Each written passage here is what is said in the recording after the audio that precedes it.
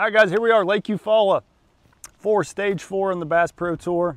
Man, if you guys have been following the weather, we had a bunch of crazy weather come through, dump a bunch of rain, and in turn, it's got the lake really muddy. So I'm rigging up a few of my favorite baits for muddy water fishing, more specifically cranking. This right here, this is my #1 pick. It's the Bill Lewis SB57 in the chartreuse shiner color. So it's a very bright bait. It thumps well, puts off a lot of vibration, and those fish can come find it from a good ways away.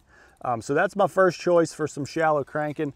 When I want to get a little bit deeper, a little bit more subtle, I go with this guy right here. This is the MR6. So this dives to about 6 feet. It's not quite as hard thumping as the SB57, a little bit more subtle color with the cellmate color here. But those are my two choices for some muddy water cranking. Yeah, so I really hate fishing muddy water, but whenever I'm forced to fish in the muddy water, I kind of go to an area where I know there's fish.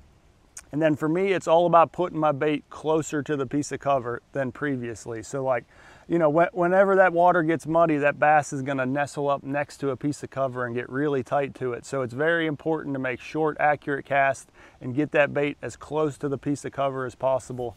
That's probably my #1 tip for muddy water fishing, is put whatever bait you're throwing as close to the piece of structure as possible.